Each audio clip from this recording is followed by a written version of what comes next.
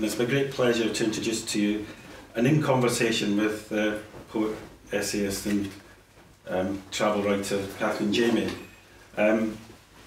So I'll just give you a brief background to Kathleen. It's called in conversation, but it's very rarely you have a conversation with 40 people staring at you. Unless you're kind of on a bus and doing something. So Kathleen Jamie is a multi-award winning poet, essayist and travel writer. She was born in Renfrewshire, and whilst young her family moved to Curry, just outside of Edinburgh. She is the Professor of Creative Writing at Stirling University, a post she has held since 2011. Prior to this, Jamie taught creative writing at St Andrews. Her love of poetry was nurtured through the theatre workshop group that met in Stockbridge in Edinburgh, whose members included Andrew Gregg and Ron Buckland. The poets introduced Kathleen to philosophy, but she went on to study at the University of Edinburgh. So regarding poetry, Kathleen was awarded the Eric Gregory Award from the Society of Authors in 1981.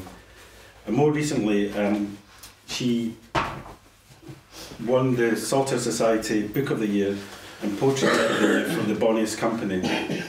Her composition was selected for the inscription for the National Monument at Bannockburn in 2014. As well as poetry, Kathleen is a well-known essayist, and her writings include Findings and Sightlines, which were published by Sort of Books. And her memoirs include 1992, The Golden Peak, which was reissued in 2002 as Among Muslims, and in 1993, The Autonomous Region. And to sum up, Dr. Jules Smith says on the British Council Literature website, Kathleen Jamie's ability to combine critique and celebration, Scotland with the international view, humanity and nature, makes her one of the most urgently relevant of current poets. So put your hands together for Kathleen.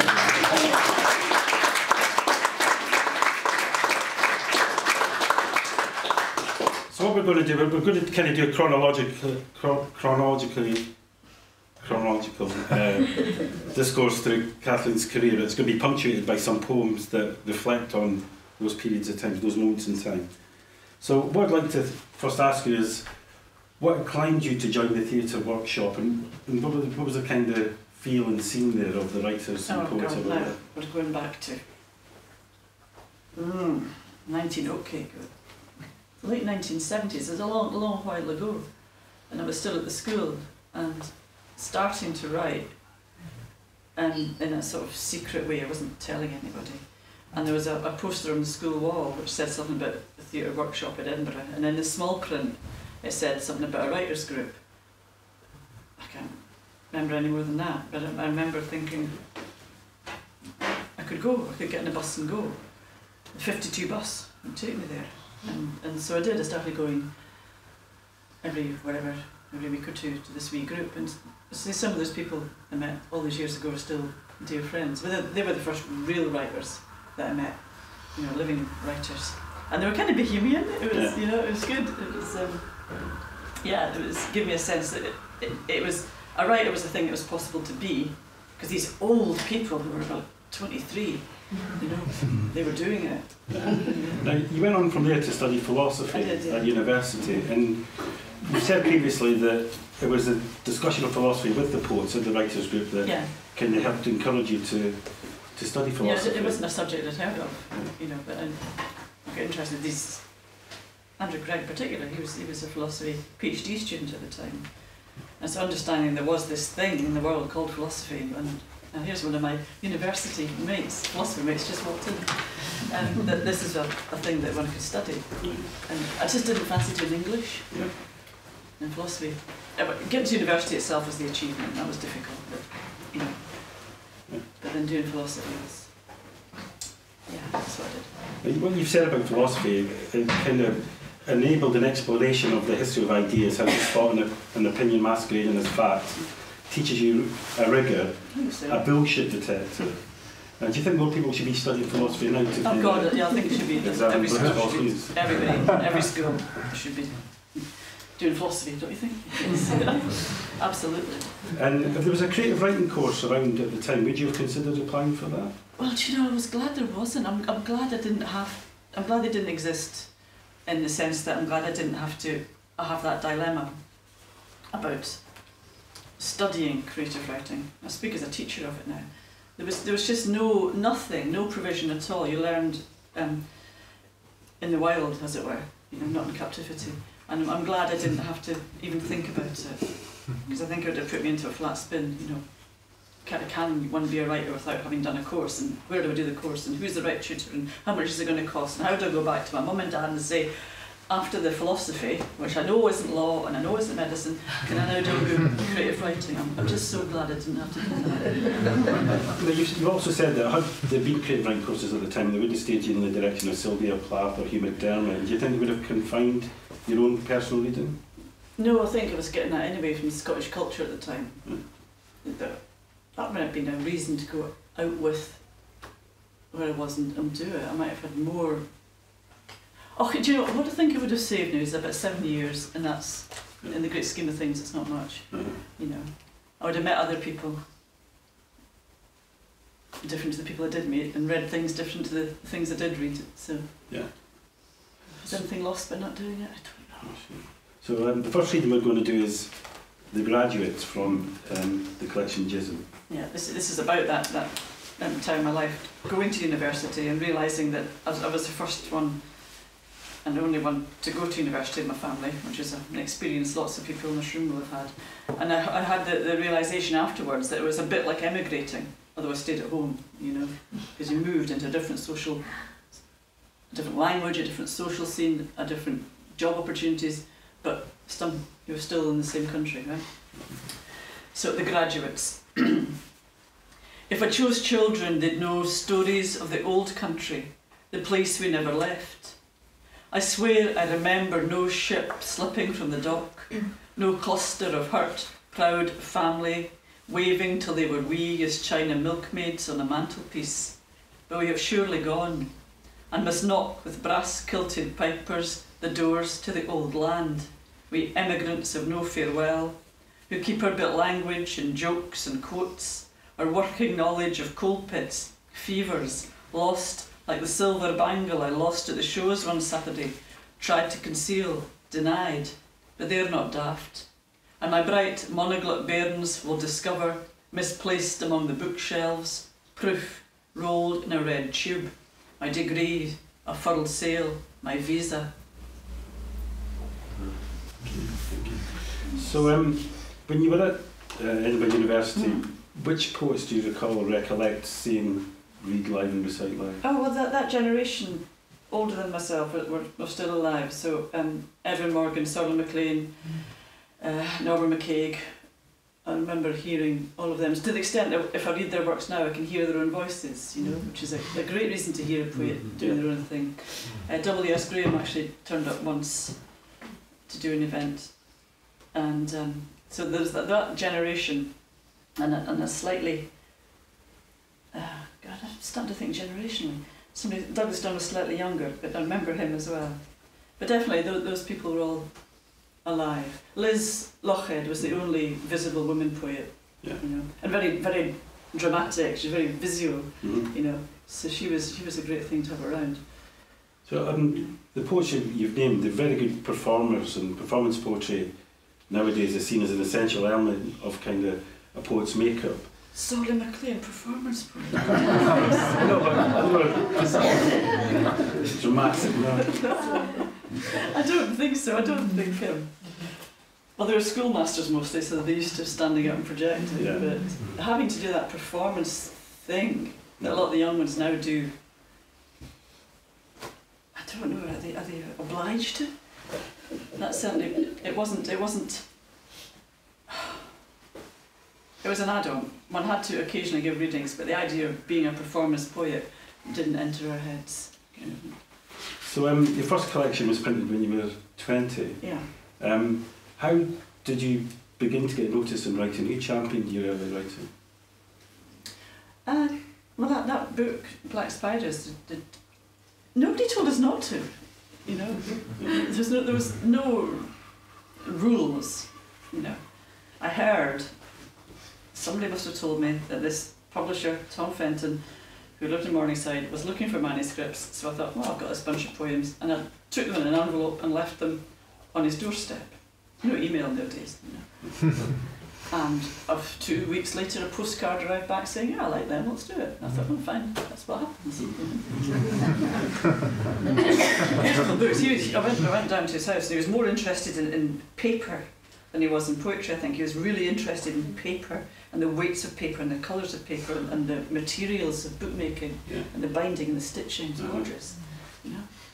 Lovely. And you've said it's easier to name a child than it is to name a poem. Sometimes. Yeah.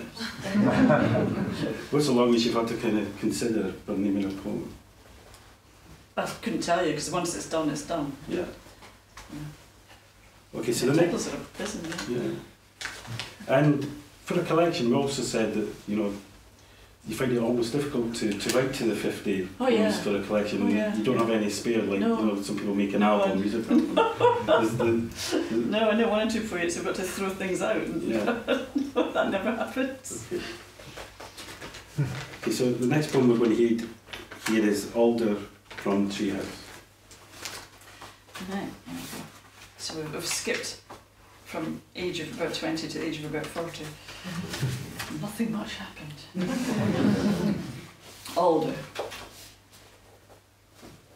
Are you weary, alder tree, in this, the age of rain? From your branches droop clots of lichen like fairy lungs. All week, squalls, tattered mists. Alder, who unfolded before the receding glaciers, first one leaf, then another. Won't you teach me a way to live on this damp, ambiguous earth? The rain showers release from you a broken tune, but when the sun blinks, as it must, how you'll sparkle, like a fountain in a wood of untold fountains. Fantastic. Now, that was performed by an American choir at St Giles Cathedral this week, from Concord, Massachusetts. And I know you say that once you've written a poem, you have to let go of it. How have you found other art forms interpreting your work and their approaches to it? Well, it doesn't happen very often, and that American chorus astonished me.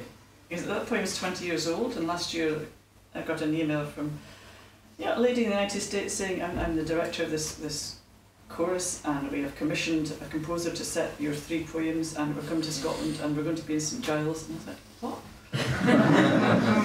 And it was, and they leave your garret and find their own way in the world. And once in a while, something like that comes back to you, and it's really quite wonderful. Yeah, I thought it was interesting the use of repetition in the music. In the music, yeah. How long did that poem take me to read? About 20 seconds. Yeah, but you managed to turn it set. You know, it was several minutes. Yeah, so I'm so not musical. But I was trying to attend to what she was doing, as you say, finding spaces and like a sculptor finding spaces within the poem to go into and bring things out and go back there. You know, it's a totally different way of listening to what I was doing, writing it. When you were sitting there, did you have a sense of a kind of appreciation and wonder what they did with it, or? I was. I say again, I'm deeply, deeply not musical, and I wasn't very sure what I was going to hear when I went into St Giles. And I was just thinking, please don't let it be that kind of squeaks and pops. You know, I just won't know what to do with. But I could tell it had integrity and melody and things like that. Well, you said it was like 20 years. In between that time, you'd visited northern Pakistan and China. You wrote accomplished travel memoirs. And can you explain a bit behind the motivation? Because you travelled to northern Pakistan alone, and you travelled through China with a photographer. And can you talk about the motivation behind those experiences and the differences between travelling alone and having a companion with you? Well, again, we're going back quite a long way. To 1989, I went to China and Tibet, and the impulse was just to get away and have an adventure, you know, a youthful adventure, and just to get out there. And so I had been before to Pakistan because I fell in with some mountaineers, and they were going to the big hills, K2 and Gasherbrum was in the extreme north of Pakistan, and I went along for the ride, you know, and just got more interested in the villages and the cultures I was passing through than the actual mountaineering. So I did go back, and it was 89, so we went into China, and it was the time of the Tiananmen Square massacre, so China was in turmoil. came all the way back, long journey, all the way back to Pakistan, and just thought, you know, Pakistan was the height of normality after China. You know? So stayed there for a wee while. So, what were your thoughts around the time the Tiananmen Square massacre happened in China, and ideas around freedom of expression and writers' responsibilities and the role of it's a strange thing. That was, how long ago? 35 years? And only this year, this spring, I got out my old notebooks that I'd kept and actually wrote a memoir about being there at that time. It's taken all that while for me to come to a place where I thought, actually there's things I want to write about and things I want to say about that. All that while. Decades. You know? You see why I don't use Twitter, don't you? What was the trigger for I that? can't remember. I think it was something really simple.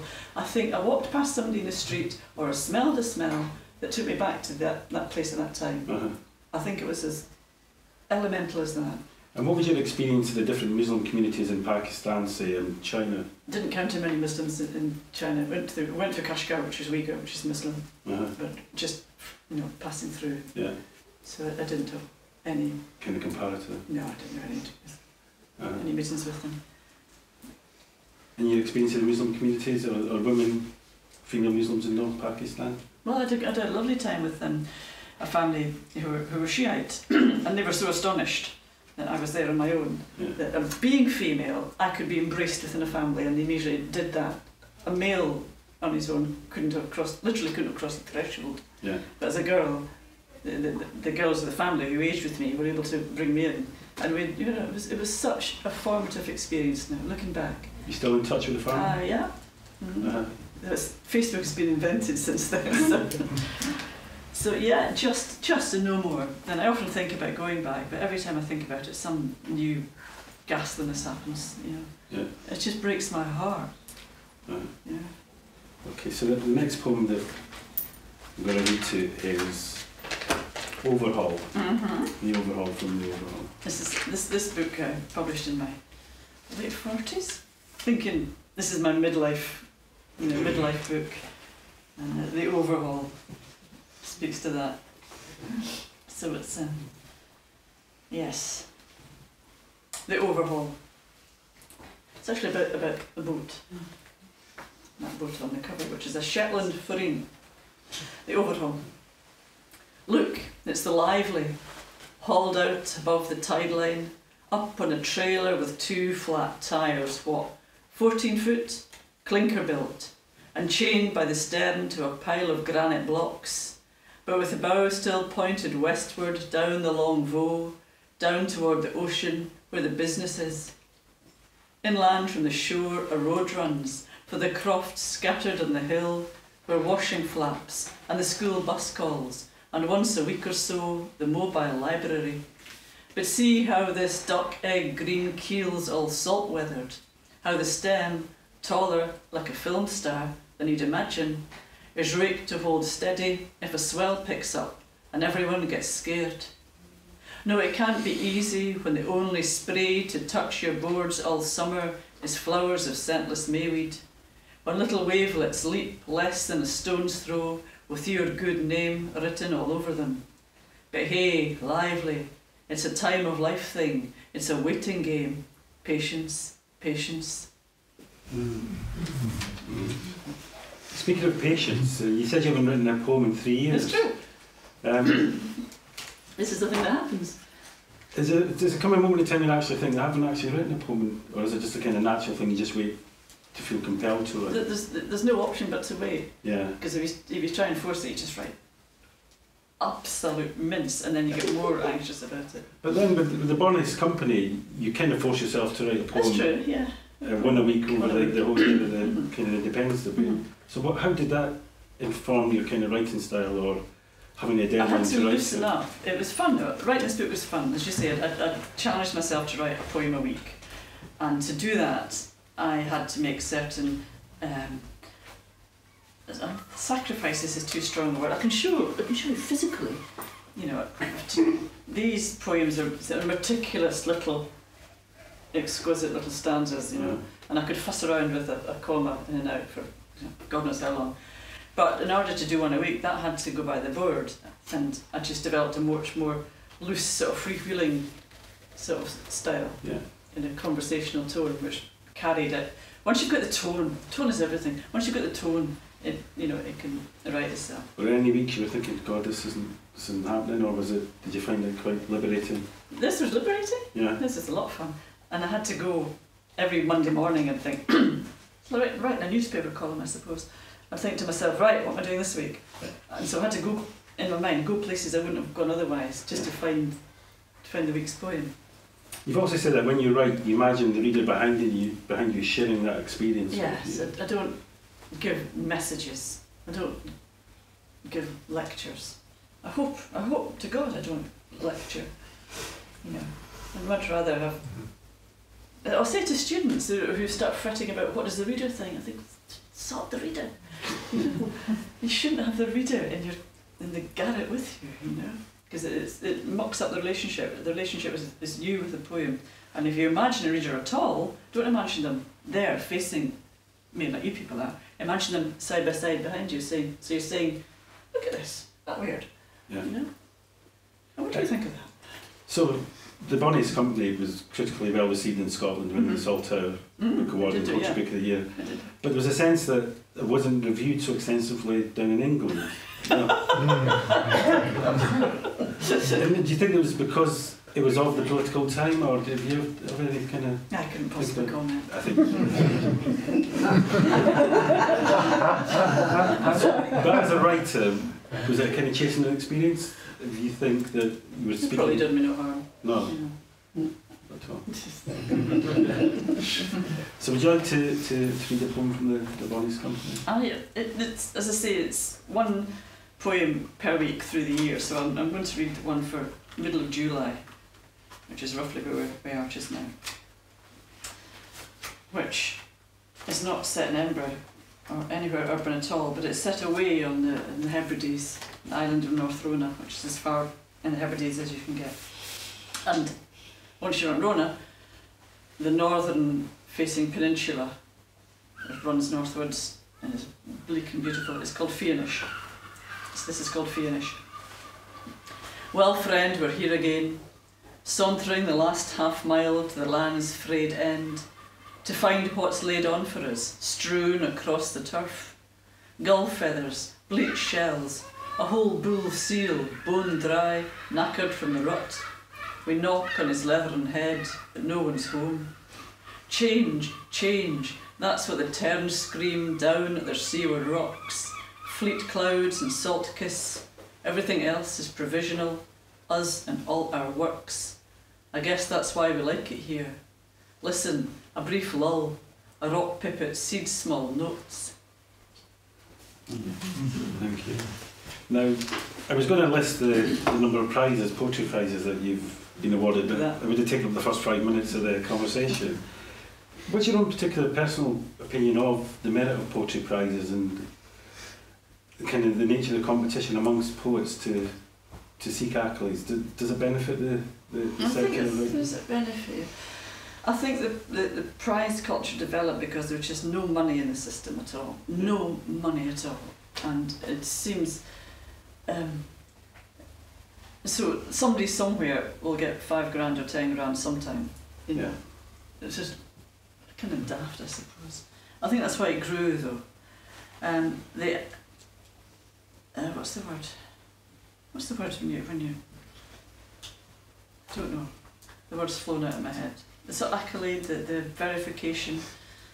Affirmation. The affirmation, of course that does great things for you, To live your life as a poet with no affirmation must be killing.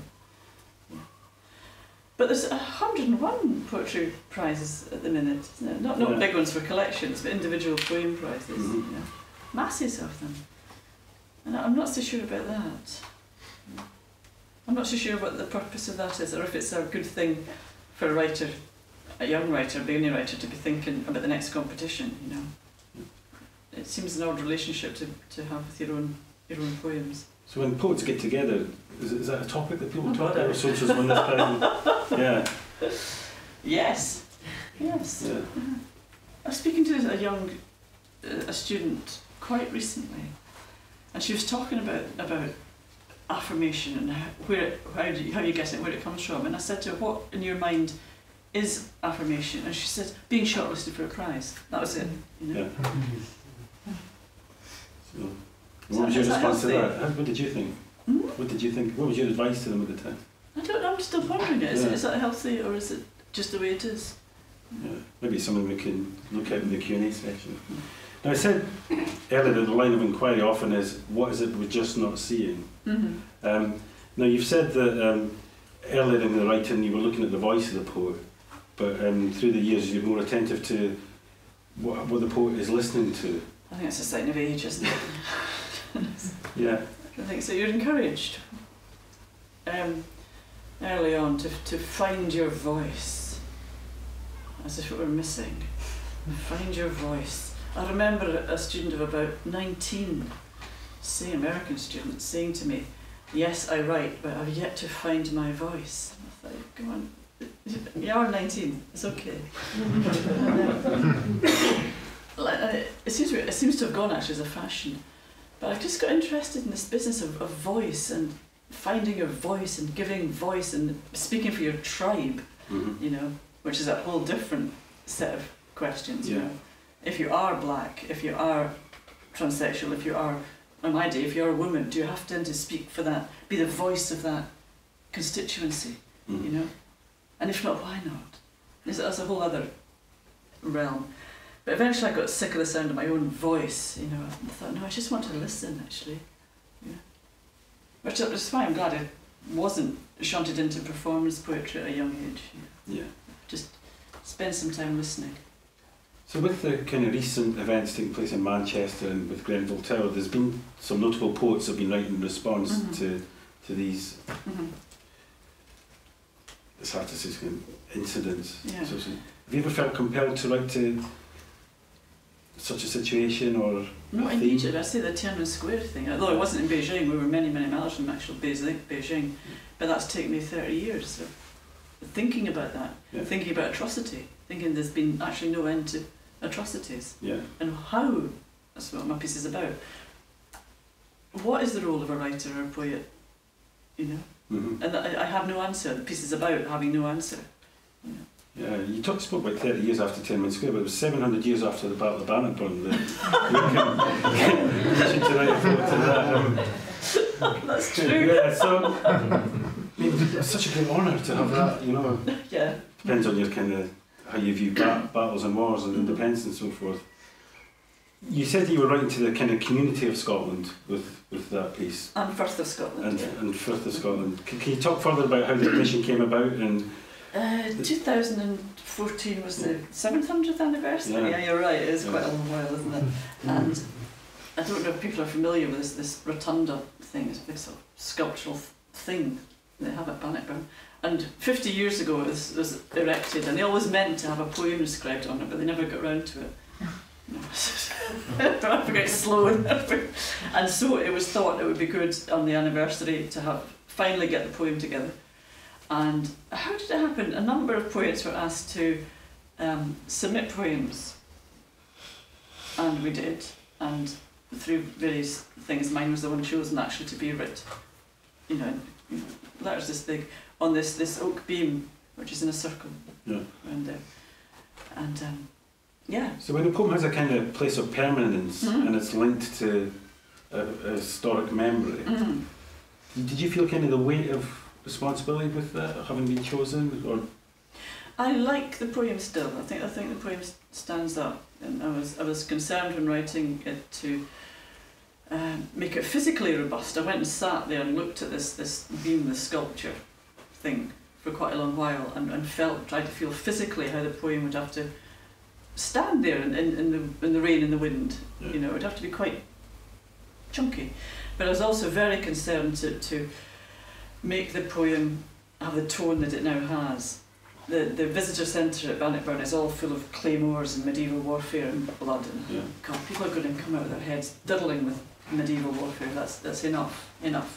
You walk up the hill, you come to this thing. My poem is going to say something quite different. You know? And it certainly wasn't going to be a nationalistic "we got the English" sort of thing. No, it's going to be. So it'd be my delight if you could actually read from Here's Lies Our Land. Yeah, Here Lies Our Land is called. So you have to imagine it's written in large letters and a big, I'll keep doing that, it's a big thing. Here lies our land, every airt beneath swift clouds, glad glints of sun, belonging to none but itself. We are mere transients, who sing its westland winds and ferny braes, northern lights and siller tides, small folk playing our part. Come all ye, the country says, you win me, who take me most to heart.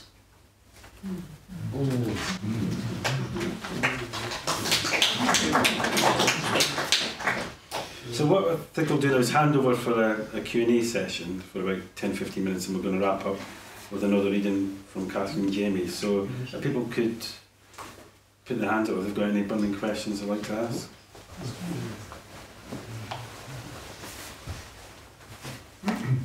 I came to your poetry through your prose, and what I've been hoping ever since is that you'll come out with another volume of essays. Is that likely to happen?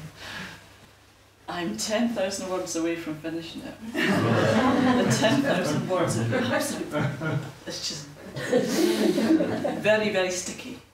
And if you can suggest a title, I'd be very grateful. You would say it was actually a delight writing for the current publisher for the essays, because they give you the freedom to write about whatever you want without giving you a deadline. Yeah. Can you talk about the different processes of writing to deadlines and being given that freedom? I've never really written to deadlines. No. It's not something I can do. And the work is not, doesn't make so much money that the publishers are desperate to have it. Yeah. So they can quite freely say, oh, take another year, that's fine. And what's the difference in writing to prose and writing to poetry, the kind of creative technique? And I took up writing prose because I thought it has to be easier than writing prose. I thought, if I write prose, teach myself how to do that. I can surely sit on my desk at like 9 in the morning, work away until 1 o'clock, and that'd be me for the day, and it'll be done. Yeah. Wrong.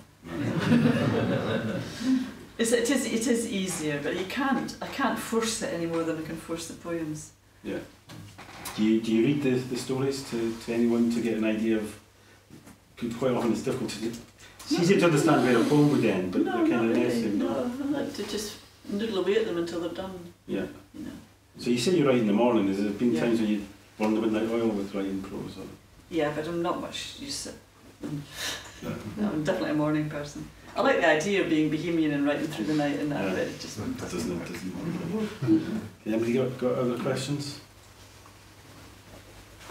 I liked what you said about listening rather than the voice, you're listening to yourself or something. I was just wondering what part it is of you that is writing. Is it always the same part, or is it different parts?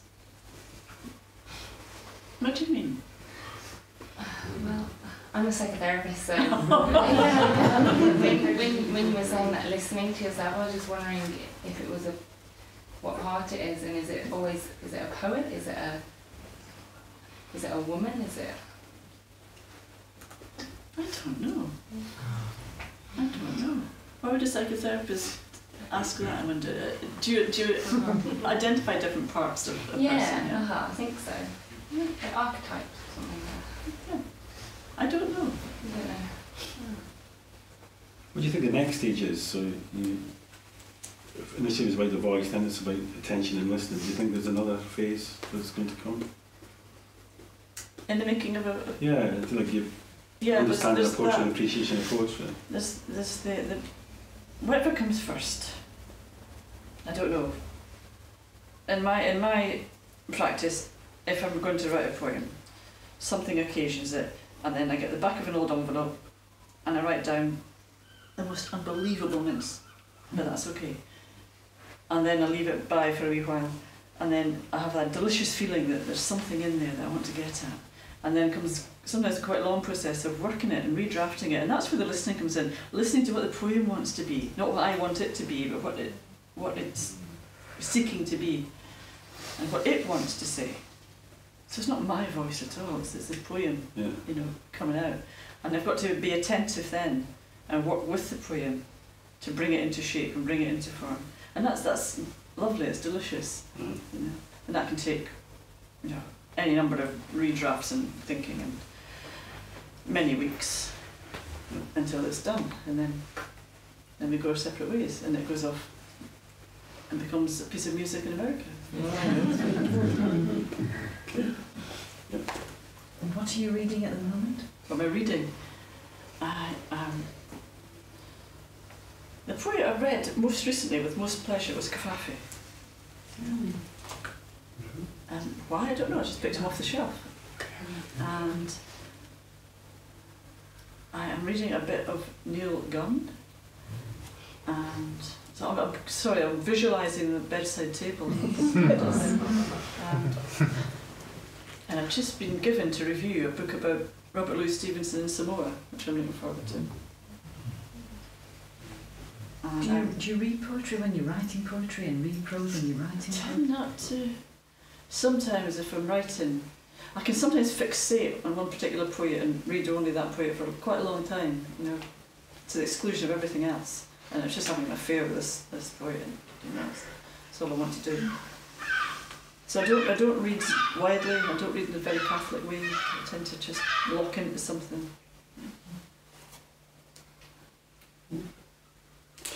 You just reminded me when you were asking, when people ask you for the message. I remember Norman McCaig saying, if you're looking for a message, just go to Tesco's. Oh, quite.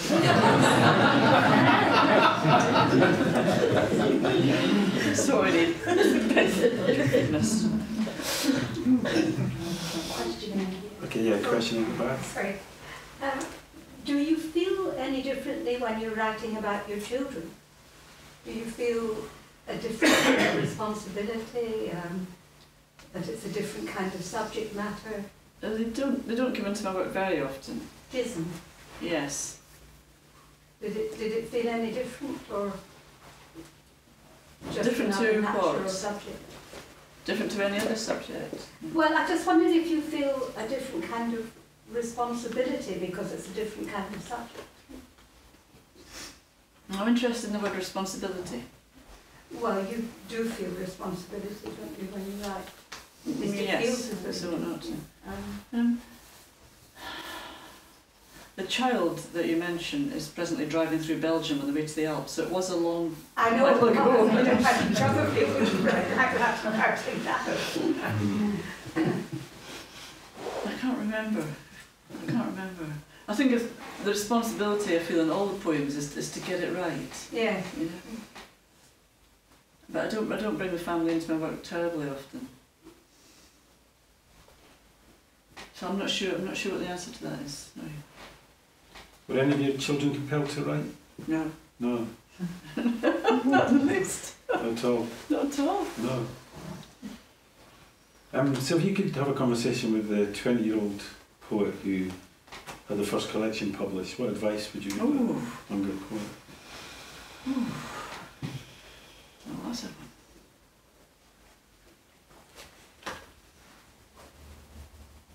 I don't know if I would presume. You do think some of the younger poets now feel like they're being hustled into certain areas of poetry? I wonder. But you kind of had that freedom then to explore different areas. Yeah. I wonder, the performance poetry thing, I wonder if people being directed, you know, who ought to be, people who really want to be quiet lyric poets in the garret and being sent out there to do the voice thing. Yeah. I don't know if that's true, I'd have to ask young people. Yeah. And given the nature of, say, funding for students these days, that you said it was really supportive that you were getting a grant to go to university, and then you could sign on afterwards, and there was kind of support for artists at that time, and that's kind of disappeared now. It's almost like a privilege to be an artist now, or almost like an entitlement.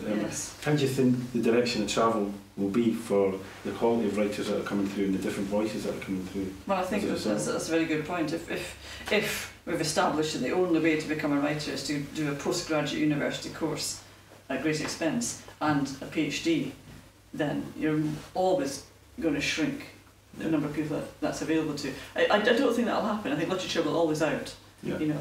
But if we can't get writers coming off the factory floor as we used to, then that's a cultural disaster, actually. Okay. Any further questions at the back? It's a question more about your essays.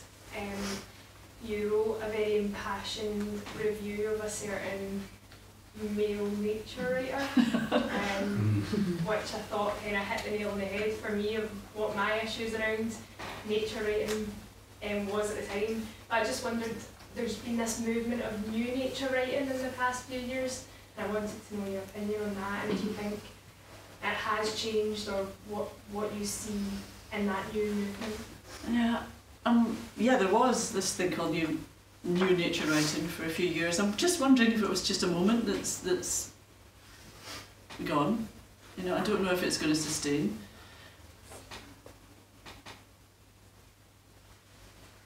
I don't know. We discussed labels, like being labelled as a nature writer, as an eco-writer. Yeah, I'm old enough to have quite a lot of labels. Yeah, how do you feel about being labelled as a kind of dramatic writer? It's as long as you don't do it to yourself. Yeah. You know, because then you're shutting down all your opportunities for other possibilities. You know, if you say to yourself, "I can't write about Tesco's because I'm a nature writer," you know, maybe the next thing you really want to do is write about Tesco's. That's not impossible. I'm very interested in, you were talking about Storm McLean and Ron McCaig, and we could include, George Mackay, Brian, all these people. Because none of these people had gone to workshops, and neither did Charles Dickens. And it interests me, because I know a few writers these days, who go to workshops and who write books, and whose editor sends them back, and who then write again, and the editor sends them back again. And in the end, it's a bit like, workshopping plays, workshopping anything. I wonder who is the author in the end. Mm-hmm. And that sort of I just find it odd that that's the way things have gone. I'm not saying it's good or bad, but I sort of think, well, who wrote this now? I think if you have a good editor, I think if you have a good editor, you're very lucky. They're very hard to find, and it's a relationship that's just as precious as they're very, very hard to find, and somebody you can have that dialogue with, back and forth. A good editor will help the book become what it can be. You know, I think they are unsung. You're right. The names don't appear on the spine. Maybe they ought. You know, that intensity of discussion, I don't find it with anybody else. You know? God, I couldn't.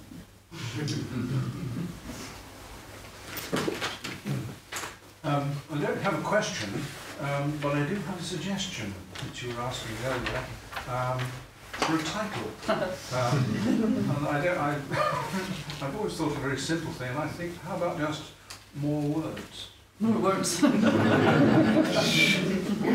tell you what, I've got to deal with now we're at the title stage, I've got to deal with my editor that we do not react physically to each other's suggestions.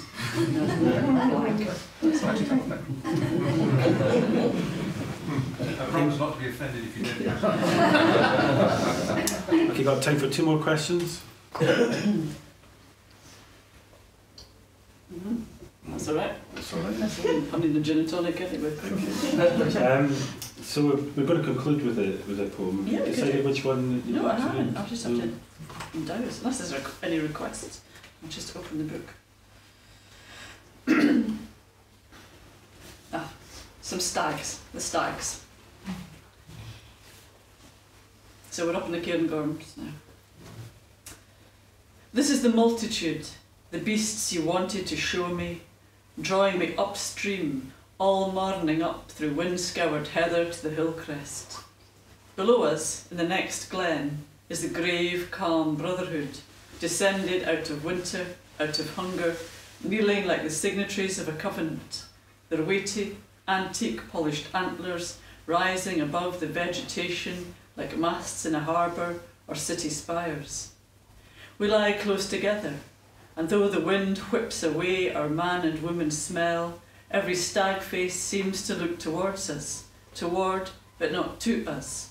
We're held and hold them in civil regard. I suspect you'd hope to impress me, to lift to my sight our shared country, lead me deeper into what you know, but loath to cause fear, you're already moving quietly away.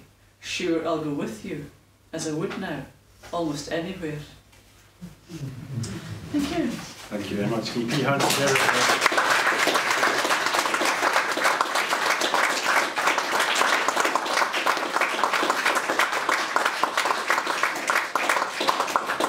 So I have to well through some thank yous. Tonight's event is going to be a pre-record for the Scot Lit Fest, which is going to have a hashtag Scot Lit Fest on Twitter, and that'll be taking place from the 21st to the 23rd of July. From the Saltire Society, we need to thank Sarah Mason and Ashley Stein, and from 404 Inc., who are producing Scot Lit Fest, we have to thank Laura Jones and Heather McDade. And I can speak personally from this from the point of view of the Scottish Poetry Library. The work that Scot Lit Fest does in the Saltire Society is absolutely fantastic, reaching new audiences. I think there's about 3 million people accessed Scot Lit Fest online globally last year. Wow. So, you know, it's fantastic for promoting and making Scottish poetry accessible and writing accessible. So put your hand together for the Saltire Society and 404 Inc.